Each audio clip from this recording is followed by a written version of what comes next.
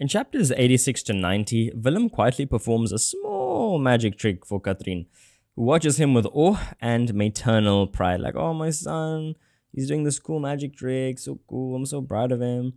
And Katrien encourages Hendrik to watch Willem's tricks, but he resists at first. Why does he resist? Well, he never wanted his son Willem to, become involved with clowns, with the circus and all that. And Katrien is like, yeah, just watch him, Ultimately, he's your son. He resists at first, but eventually he gives in.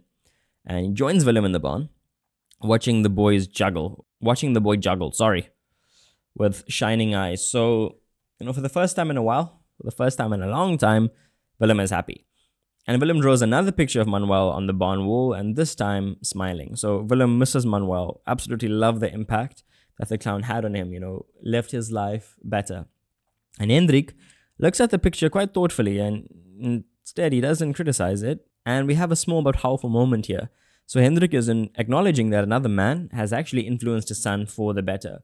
He's made his son's life better, and well, the family is a bit more harmonious now after Manuel's presence and to some degree, some kind of intervention.